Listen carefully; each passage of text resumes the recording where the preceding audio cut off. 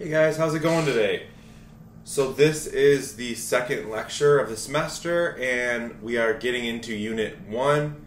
And just a FYI, Unit 1 is kind of a little disconjointed when it comes to other units. It's me throwing a lot of information at you to get you up to speed to the scientific language barrier. So basically, you're going to hear a lot of new terms. You're going to learn a lot of these concepts that are actually underlying themes of the course. And they're not going to be that related to each other. It's just me getting you up to speed with how scientists and people studying environmental biology talk and understand the natural world. So today's lecture is going to focus a lot on geology and plate tectonics.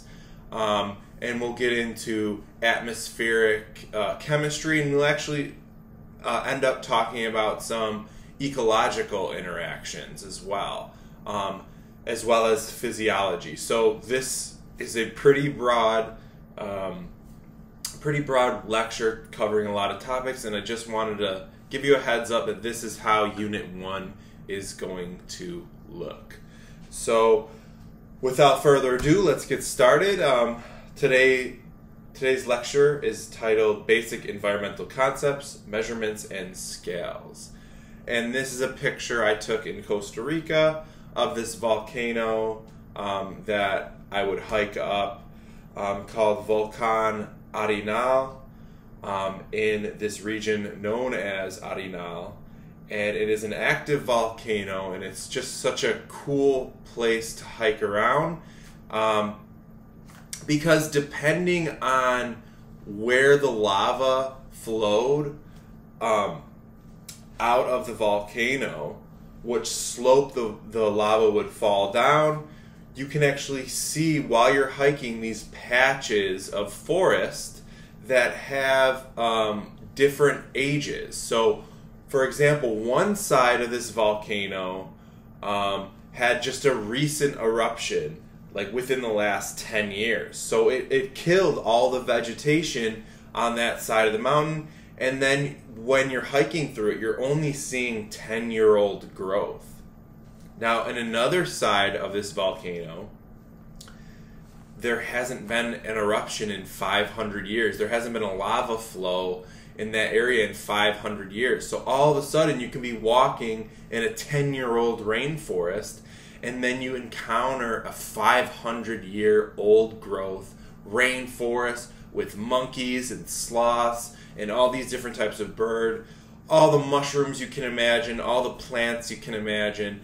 Really crazy scenario. And I love hiking around volcanoes, active volcanoes in tropical regions for this reason, because you get to see all these different aged rainforests. So awesome times in the Arenal region in Costa Rica.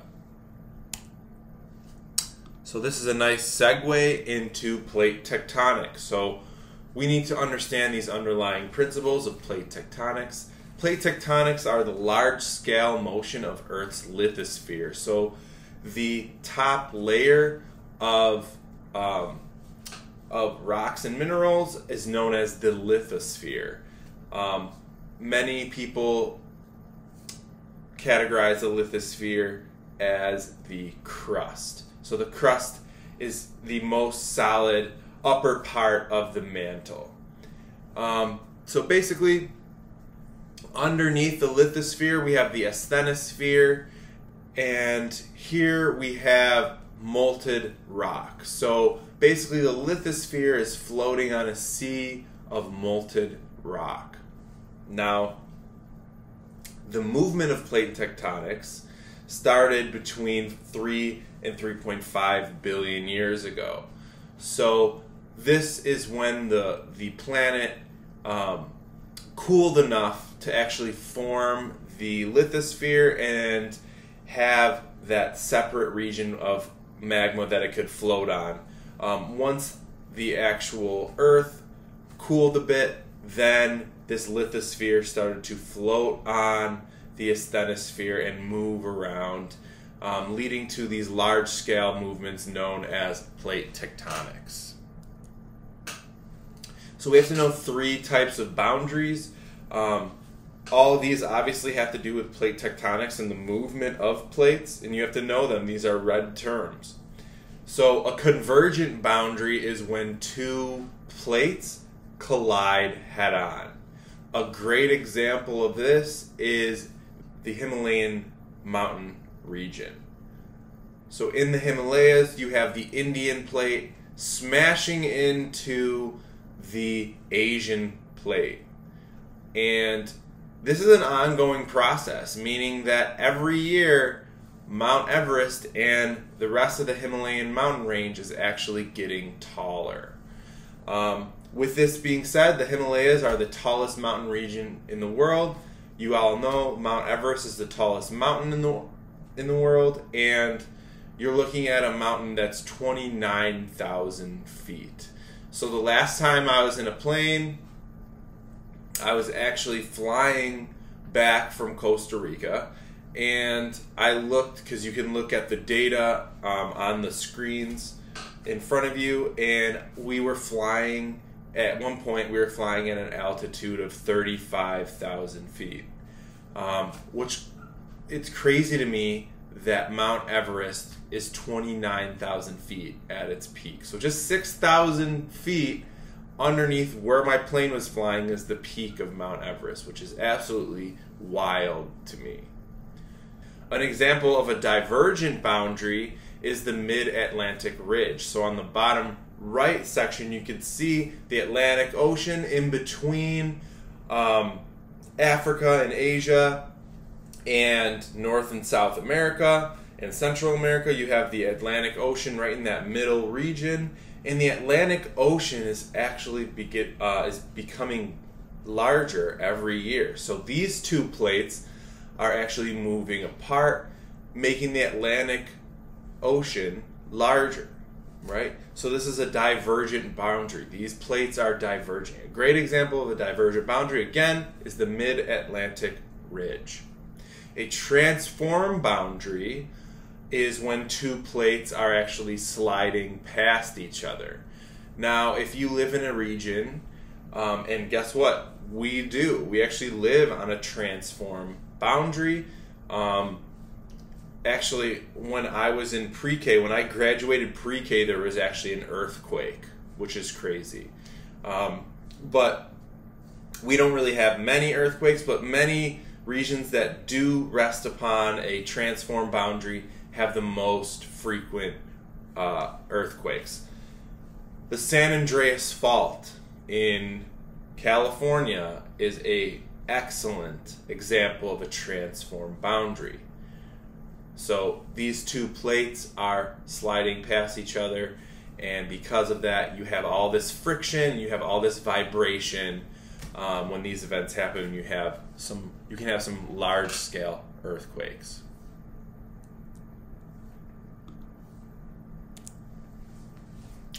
So what do plate tectonics have to do with environmental biology? Well, they have a lot to do with environmental biology, especially over long enough time scales. So let's start with this bottom bulletin. They cause large-scale disturbances. I was already talking about volcanic activity. Obviously, when 2 plates are really active, they can heat up rock and cause eruptions to occur. Earthquakes interact with volcanic eruptions as well. So plate tectonics can cause these large-scale disturbances. Now, a term that is where you're going to hear a decent amount in this course is environmental heterogeneity. So heterogeneity is the opposite of something that is homogeneous. Homogeneity, right, versus heterogeneity. So you guys have heard the term homogenized, right? When I talk about homogenization, I always talk about a condiment, mayonnaise.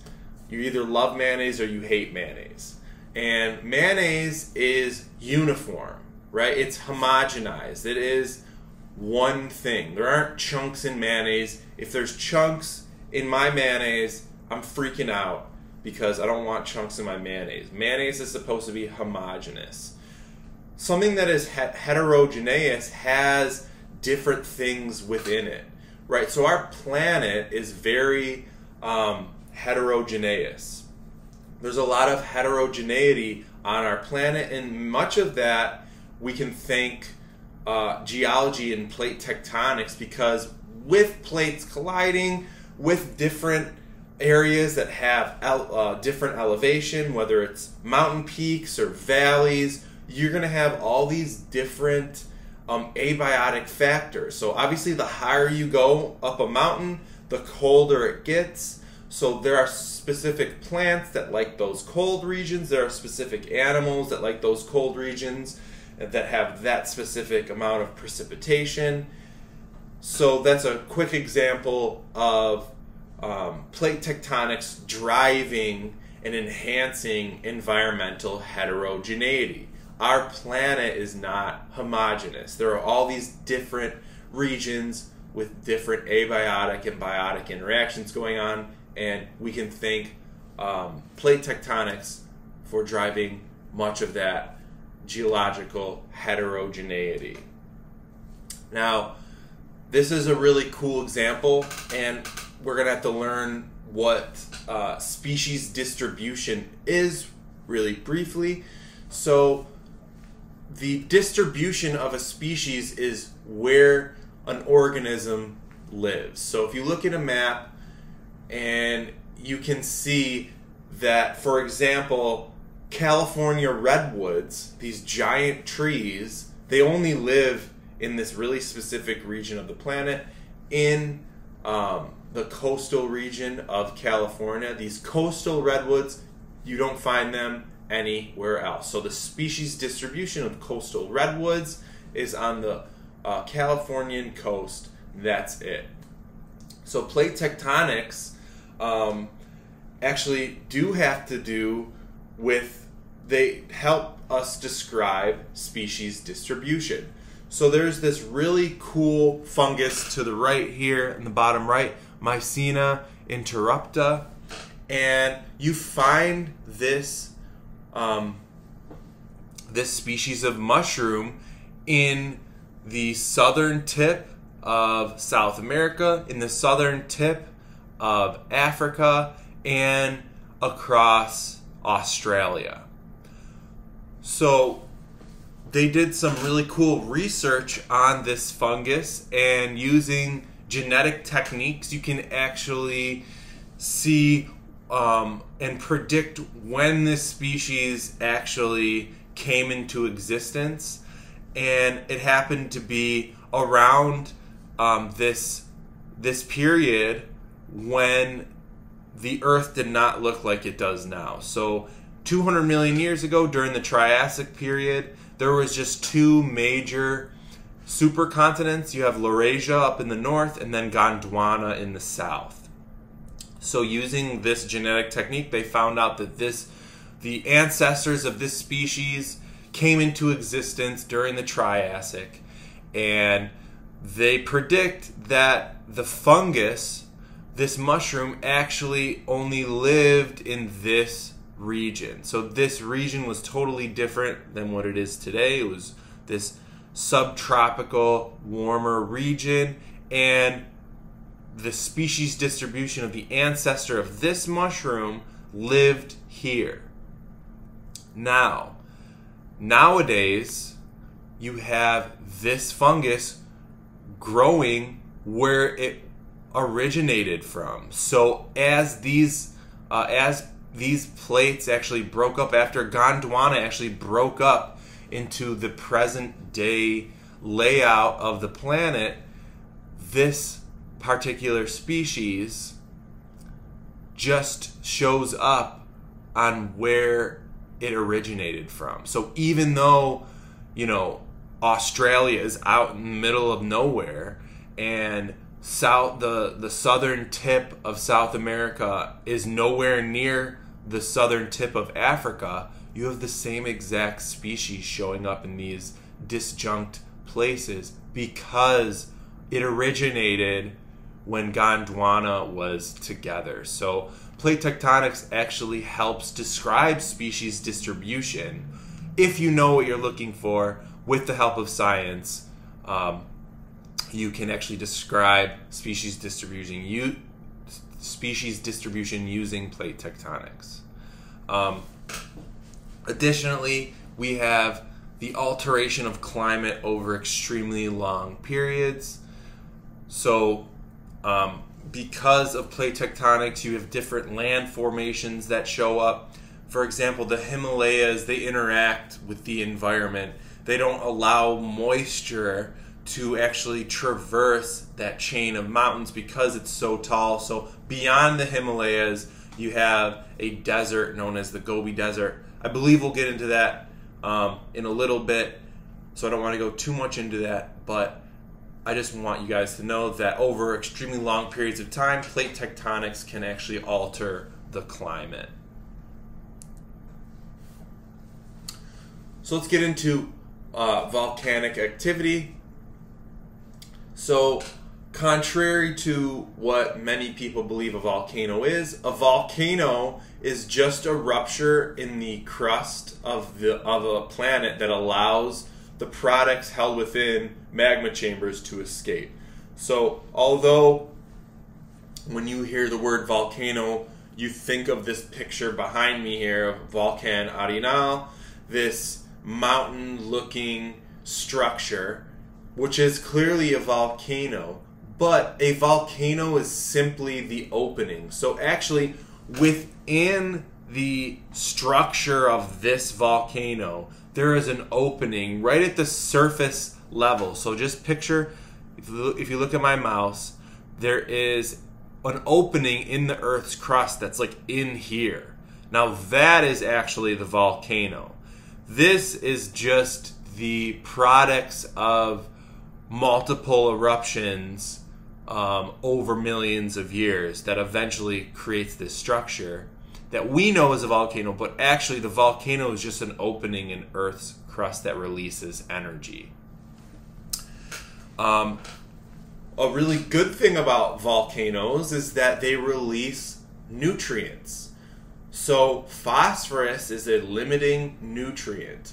There's only so much phosphorus on the planet. We can't synthesize phosphorus. We have to go, and when we try and make fertilizers for our crops, we can't just chemically make phosphorus. We have to find it. We have to mine for it. We go and use animal byproducts that have phosphorus already in it. One way the Earth actually gets more phosphorus is volcanic eruptions, because phosphorus is usually found deep in Earth's crust and even in the mantle, and with an eruption you get these phosphorus pools entering the terrestrial habitat. You guys know that large eruptions can totally decimate nearby ecosystems. A good eruption will absolutely obliterate an ecosystem, and that ecosystem will basically have to start from scratch. Sometimes the entire ecosystem, even on the microbial level, is totally sterilized. So you have to wait for the succession of other species to build back that ecosystem to its previous state. Active long enough, ocean volcanoes, we don't really think about oceanic volcanoes a lot, but most and many of Earth's volcanoes are actually underwater. If they're active long enough, they'll actually rise above the sea and create new land. So this leads us into the formation of Central America. So the formation of Central America, these oceanic structures actually created land above the ocean 60 million years ago. So far before that, this chain of volcanoes from North America to South America, this green region was just this chain of volcanoes that erupted and kept erupting and remained active for millions of years. 60 million years ago, it actually popped out of the ocean and created this land bridge between these two continents. So I love that idea, and that's another reason why this region, Central America, is such a species-rich area of the world. This region must be protected from human interactions because it is vital for an incredible array of species.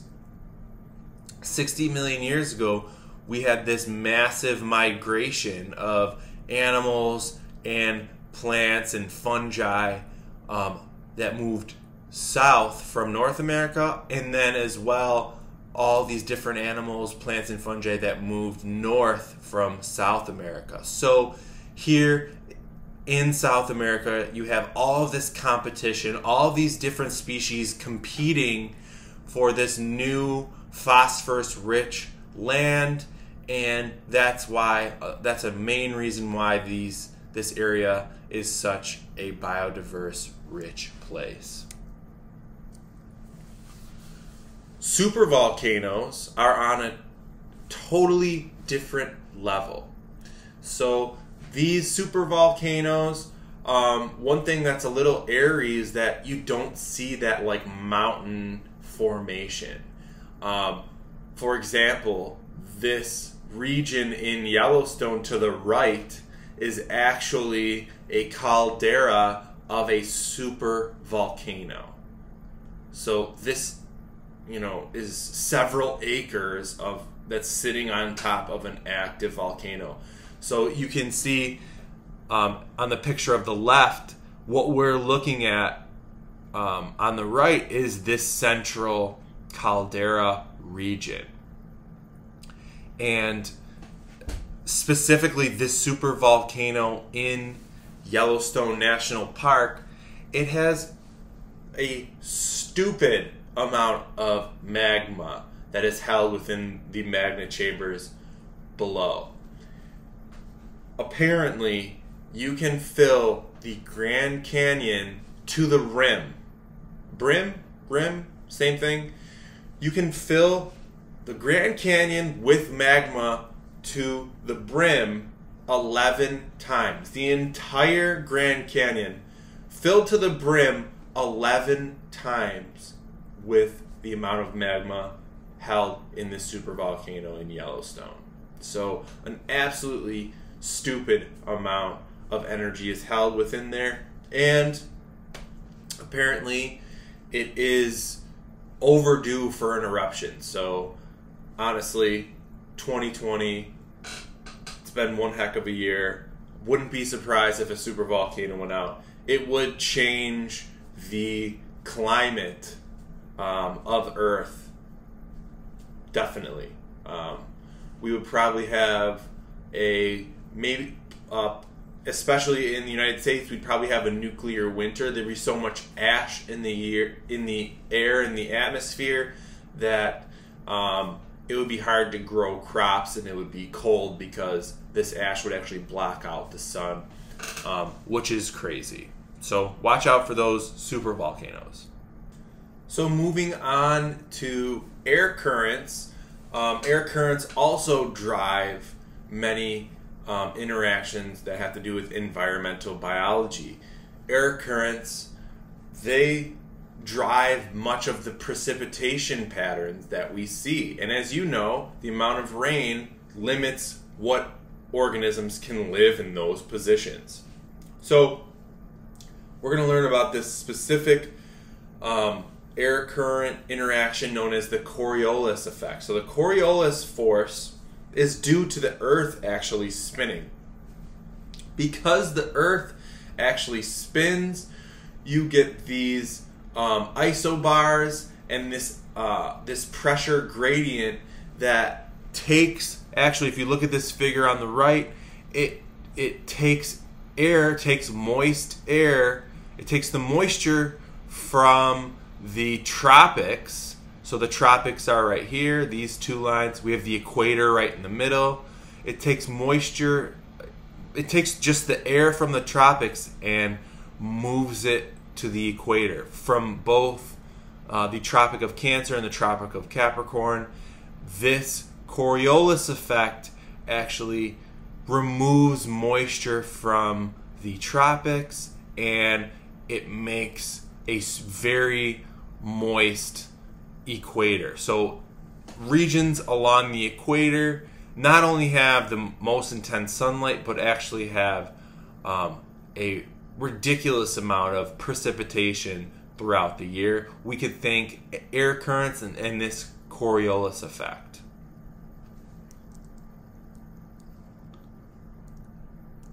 So I really like this GIF, and you could see that not only air currents, but because of the Earth's tilt, we have this shift in precipitation throughout the year. The darker colors are more wet regions. The white regions are actually deserts. So it's really cool. You can see, I really love GIFs like this. You can see in Africa the largest non-polar desert on the planet, the Sahara. Look, you can basically fit our country in the Sahara Desert. The Sahara Desert is absolutely massive, but each year you get this encroachment of precipitation, and then with that you can understand you have all these grazers, you have all these animals that are eating grass that have these really long migrations kind of following the precipitation due to the air currents, the Coriolis effect, and as well as Earth's tilt. So a lot of interesting ideas going on there. In addition to air currents, we have ocean currents that drive, temperature and precipitation patterns from around the world. So with ocean currents, you have breaking waves, you have wind, the Coriolis effect, temperature and salinity differences, gravitational pull of the moon changes ocean currents, and with these different ocean currents, you have algal blooms showing up around the planet in certain times of the year in certain positions, and those too also drive the migration of many aquatic organisms.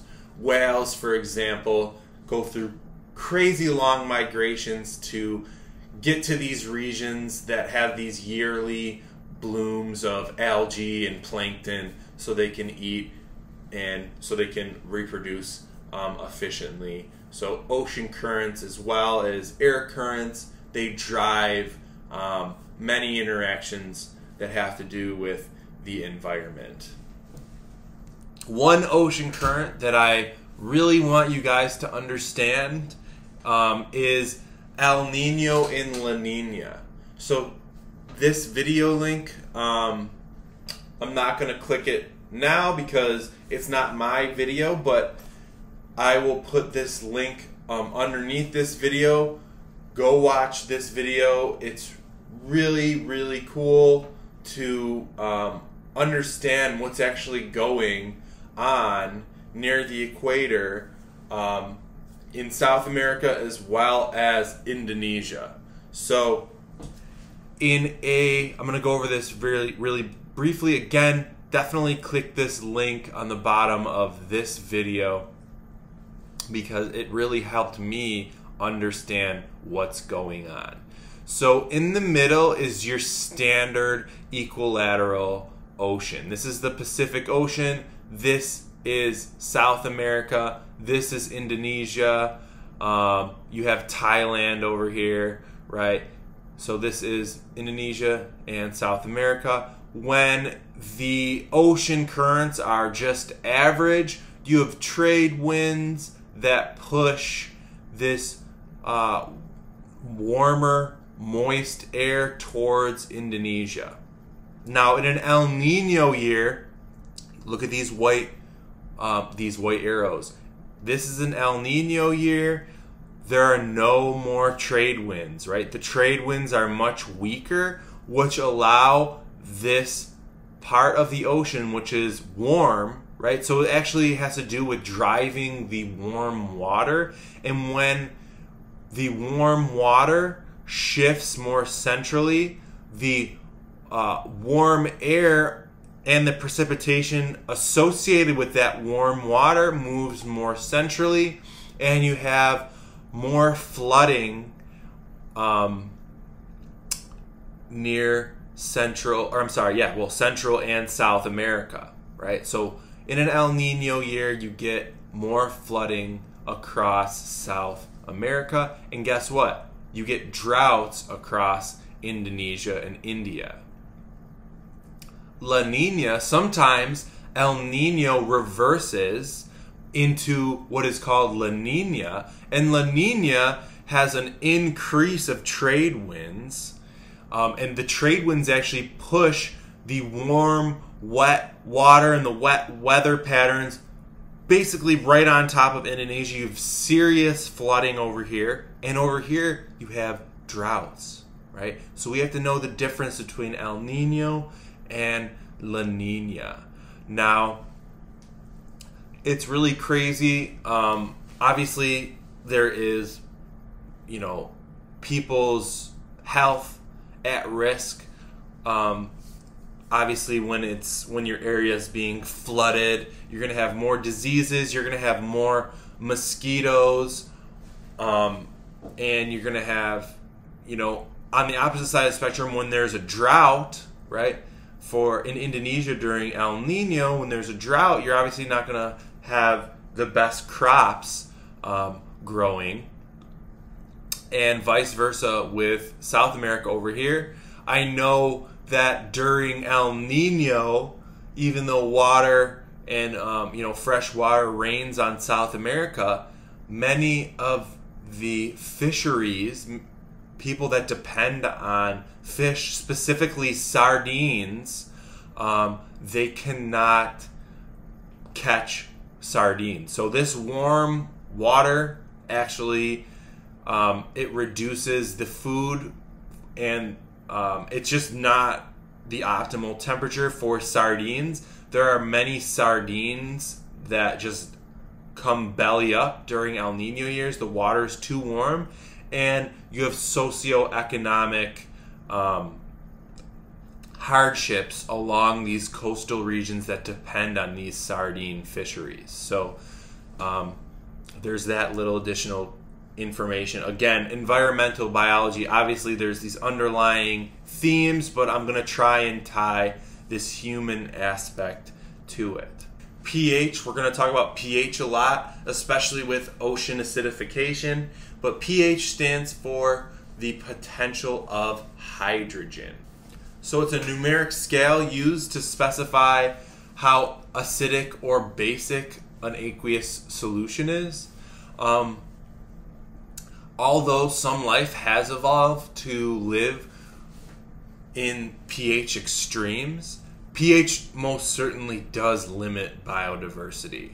So, for example, if a freshwater region gets polluted and it becomes more acidic, which on the pH scale, if the pH goes down, it becomes more acidic. So if the pH goes down in a freshwater system, you're going to change the biota. You're going to change everything from the bottom up. You're going to change what plants grow there. You're going to change what animals can live there. And many times, simple alterations of pH have a long-lasting negative effect on that system. I mentioned ocean acidification. That's a huge problem humans and other species are facing in this modern era. Just wanted to introduce pH. Again, take a look at this scale. Our blood is relatively neutral. It is slightly basic. You've heard of eating an alkaline diet to stay healthy. So a lot of different meats. When you eat too much meat, your blood actually gets really acidic, and your body, when it's more acidic, is actually more prone to getting cancer. So You've heard of eating a lot of leafy greens. Those leafy greens are alkaline. They help balance your pH. They help make you a little bit more basic, which is much healthier to be. Contrary to what you might think, like a lemon, for example, is already at a pH of 2, like lemon juice and vinegar. And interestingly enough, when you eat an acid like lemon, that actually doesn't reduce, it doesn't make your body more acidic. So your body actually deals with this acidity, and it doesn't actually affect your pH. It's interesting to me what foods do make your body more acidic, but acids like citrus actually do not, which is interesting. So the next thing we're going to learn about is the electromagnetic spectrum, which is the range of frequencies of electromagnetic radiation in their respective wavelengths. So every single thing that you can see is within this tiny little region known as the visible spectrum. All the colors that you see have their own frequency associated with them. The longer wavelength frequencies are red. The shorter the frequency, the shortest frequencies are in the violet spectrum. In between frequencies that comprise of orange, yellow, green spectrum. So everything you see is within this tiny little visible spectrum. Past to the right, as you get finer and finer frequencies, no longer can you see these wavelengths, right? And you can see the ultraviolet radiation. You guys have heard of UV rays. So the sun is actually releasing the entire electromagnetic spectrum, right? Many celestial objects release different wavelengths, many of these wavelengths all at once. You guys know that sunscreen is vital to our health because it actually blocks out ultraviolet radiation. So we're going to get to this in just a little bit. But we can't see ultraviolet radiation, just like we can't see microwaves cooking our food in a microwave, right? But there are these frequencies of energy that interact with the environment in really important ways. So this is a nice segue into the ozone. So the ozone is this layer in Earth's atmosphere that has a heavy concentration of O3 molecules. So O3 is actually known as ozone. Ozone is O3. So that means if you take a look at the right of its atomic composition, you have just 3 oxygen molecules that are bonded together. Now, these molecules, they are not stable. So they basically, this layer of the ozone in Earth's atmosphere that peaks at around 20-21 kilometers up in our atmosphere has all these oxygen molecules, and this area is being bombarded with radiation, which is this radiation's hitting these oxygen molecules. It's making them fly around really fast. They collide. Rogue oxygen molecules are colliding with O2 molecules, and they form O3. And then UV radiation will hit an O3 molecule. It'll cause the O3 molecule to break up into O2 and another rogue oxygen. So the ozone is this really dynamic layer, and it actually filters out, if you look at this figure, it filters out much of the radiation coming down from the sun. So actually the most harmful form of radiation is UVC radiation, and it gets almost completely, well, it does get completely filtered out with the Earth's ozone. UVB and UVA are less harmful.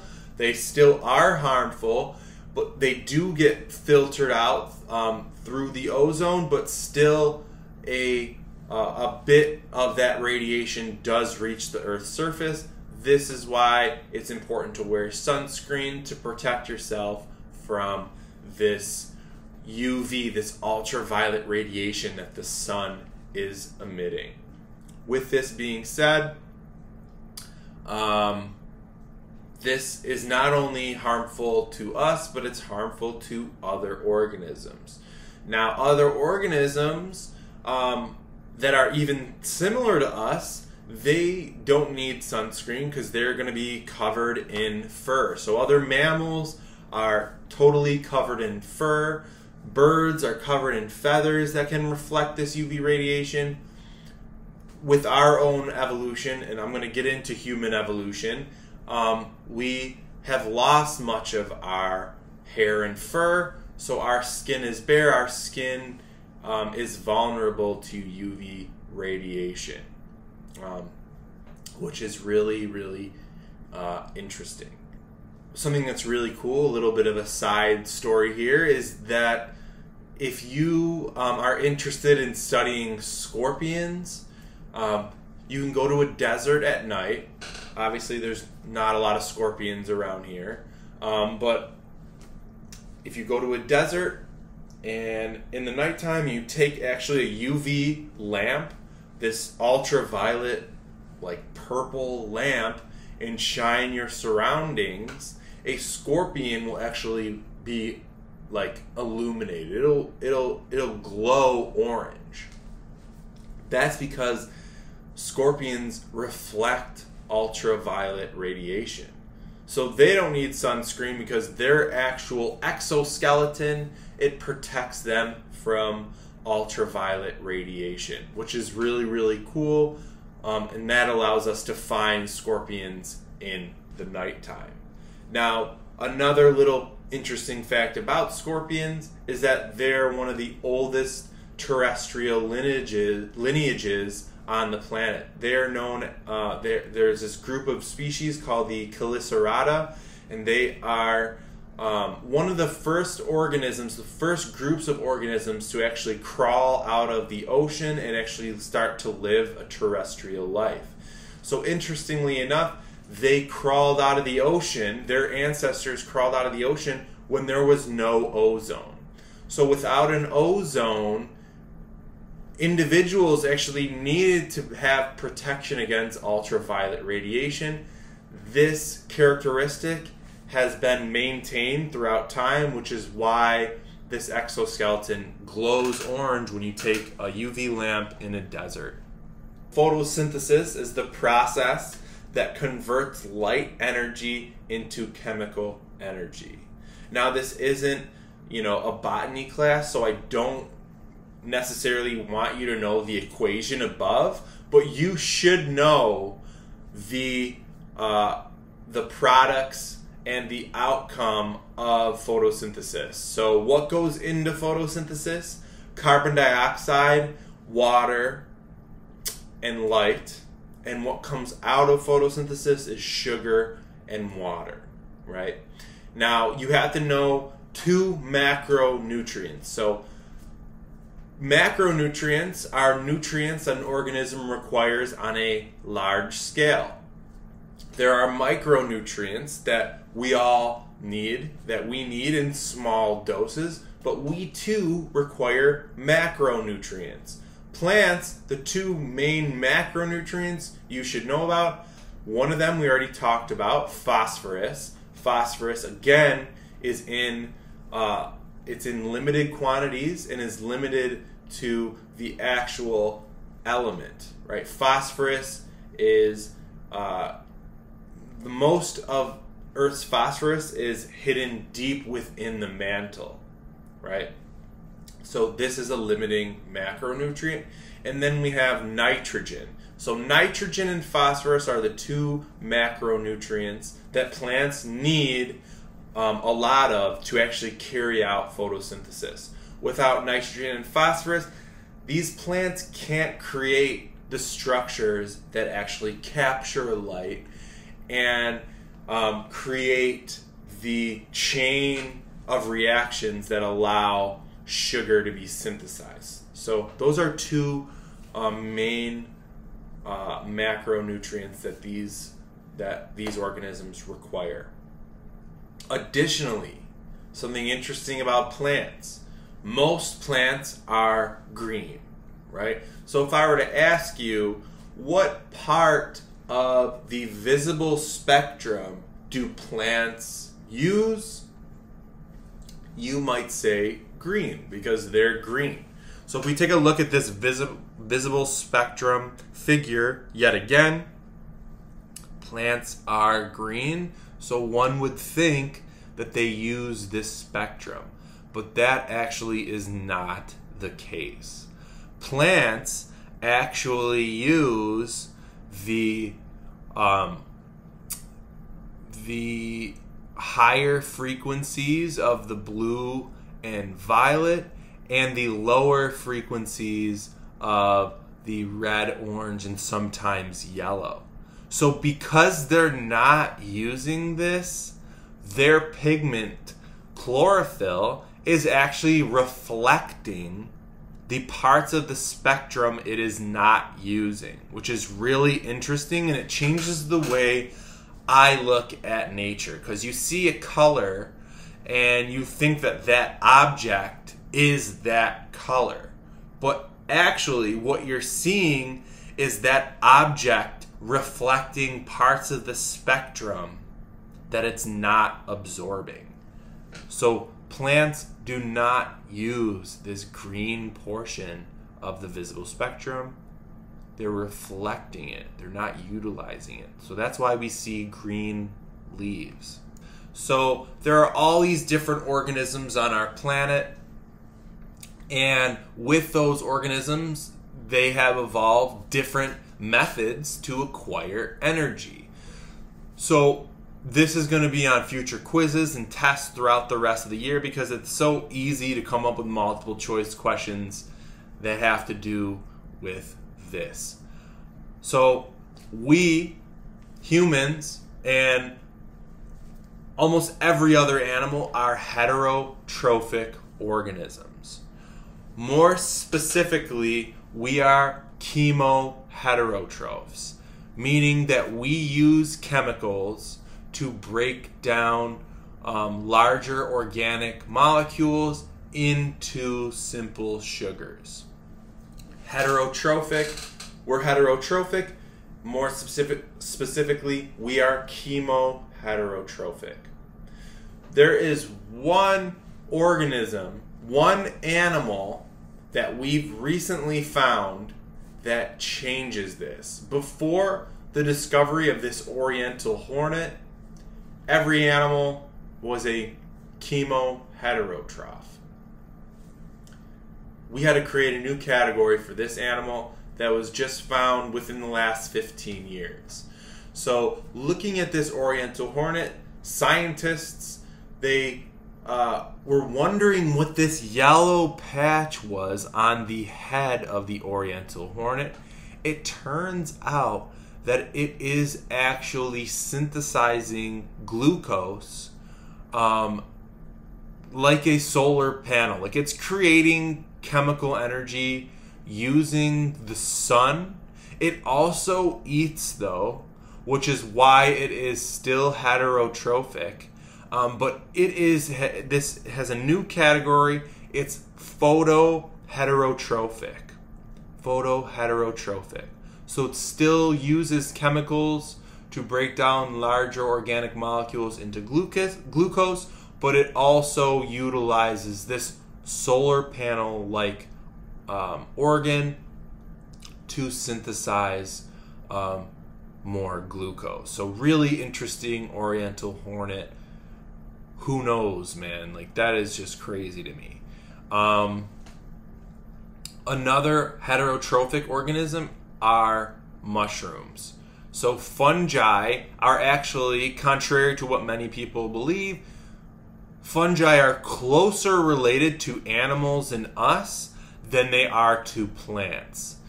So fungi, although they look different and although they do not move, they stay in one position like a plant does, they eat in a similar way. So we eat by chewing food and swallowing that food and having chemicals released and kind of break down our food within our bodies, and breaking down these organic molecules into smaller and smaller parts, and then our system can then sequester the nutrients from our food.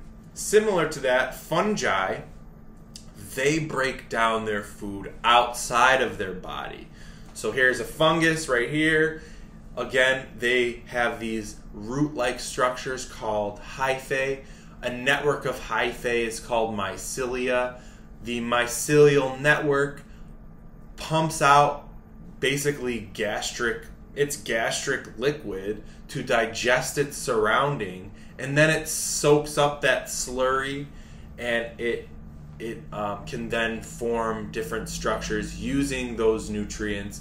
That's how it gets energy. It's still heterotrophic. It's still chemoheterotrophic. Just like us, just in a different manner. Moving on to autotrophic organisms. Auto, or self-feeding, right? Trophic refers to feeding and food always in biology, and auto is, self. So these self-feeding organisms, they actually synthesize glucose themselves. A photoautotroph is a plant. So a plant, it creates its own glucose. Again, we just looked at the photosynthesis slide. It's as simple as that. It is a self-feeder. Photo obviously relates to the sunlight that it uses in this chemical reaction.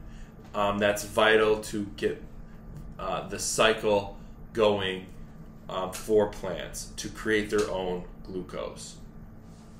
A chemoautotroph, you can find these organisms in places void of light. So without light, organisms through millions of years figured out a way to access energy, not using light because there's no light. So in deep sea vents, there are these bacteria that are chemoautotrophs. So instead of using light, they actually use heat to synthesize their own glucose. So instead of light, they use heat, and with that heat, they chemically synthesize glucose. And without these chemoautotrophs in deep sea vents or near deep sea vents, you wouldn't have these ecosystems that could survive near these deep sea vents. So these systems are actually thriving because there's an organism that can synthesize sugars in areas void of light. So if we take a look at this bottom right picture, I really like this picture I took. So this is at my parents' house. My parents have a Norway maple. It's a maple that is obviously indigenous to Norway. And every year it would get these black spots. Actually, around this time of year, the beginning of September, you would see these black spots starting to form on these maple trees. I did a little bit of research back in the day, and I found out that this was actually a fungus. This is a parasitic fungus known as the tar spot fungus that parasitizes the leaf tissue of different maple plants. So what we're looking at, I love this picture, and I love this picture on this slide because you have a heterotrophic organism. This fungus is actually eating and digesting the sugars and the organic compounds made in this leaf. So in one picture you have a chemoheterotroph, this fungus, and a photoautotroph, this plant actually photosynthesizing, right? So I really like that picture. Last but not least, we have this idea of feedback. So feedbacks, especially positive feedback, are another very important underlying theme of this semester. We're going to know the difference and a really great example of a positive feedback. So the example I'm using has to do with Earth's reflectivity and its relationship with temperature. So a great example of a positive feedback has to do with Earth's albedo. So albedo is the reflectivity of a celestial object. If the moon had a low albedo, it would be hard to see. But we know because of Earth's surface, it reflects light pretty amazingly. And that's why the moon is so bright, because the Earth has a lot of albedo. It has a high amount of albedo. Interestingly enough, ice and snow has a lot of albedo. So it reflects a lot of light. As the planet is warming up, though, more and more of this ice and snow is melting, and it's actually revealing darker Earth that has low albedo. So you can see over here, guys, in this band of light that's coming from the sun, as it hits the darker Earth, much of that energy is actually being absorbed and transformed into heat, and there is not a lot of light reflecting off of it. Oppositely, when this beam of light hits the snow and ice, much of it is actually reflected back into the atmosphere and out of space. Like, it'll come in the atmosphere and it can actually bounce off a surface and go back into space. But if it hits a dark surface with low albedo, that light actually turns into heat, and this actually causes the positive feedback we are talking about. So with more light being transformed into heat with the reveal of more lower albedo surfaces like dark soil and Earth, the planet will heat up, more ice will melt, revealing more dark surfaces with low albedo, which again, it causes this positive feedback. So the term positive doesn't mean like good, like yay, positive. No, positive just refers to this type of feedback. A positive feedback is like a snowball effect. So as the planet heats up, more and more ice is melting, revealing lower albedo surfaces, making the planet heat up more, making more ice melt. You can see the snowball effect. This is a positive feedback. A negative feedback, oppositely, is more of a balancing act. So a great example of a negative feedback has to do with our own homeostasis. Our bodies, they need to stay in a specific region, both temperature, chemically, pH, you name it. We have a narrow niche in our bodies that our body tries to maintain, and insulin is a great example of this. So after you and I eat, our blood sugar increases. As our blood sugar increases, our endocrine system realizes this and releases a product known as insulin. Insulin lowers your blood sugar, which maintains homeostasis within our bodies. If you know someone with diabetes, their blood sugar is either, their blood sugar doesn't stay in homeostasis on its own, right? They might be producing too much insulin. They might be producing not enough insulin. So they have to test their blood and give themselves the appropriate amount of insulin to maintain homeostasis, right? So homeostasis is like a balancing A negative feedback is like a balancing act, right? So you have the increase in blood sugar after you eat. This increase causes more insulin to be released, which decreases your blood sugar. As your blood sugar goes down, less insulin is released. So it's this balancing act. Positive feedback, not a balancing act. Positive feedback is more of a runaway interaction, like a snowball effect. Cool. So that was the last slide. Thank you guys so much for your attention. If you need me to explain a specific slide, maybe a little bit better, maybe a little bit more clear, just shoot me an email. Thank you for your attention. Stay up to date with these videos. Look at Blackboard for your homework calendar. Make sure you're not missing assignments. You definitely should have your McGraw-Hill Connect code by now, and you should definitely be knocking away at these homeworks for September. Thank you again for your attention, and I will catch you on the next video.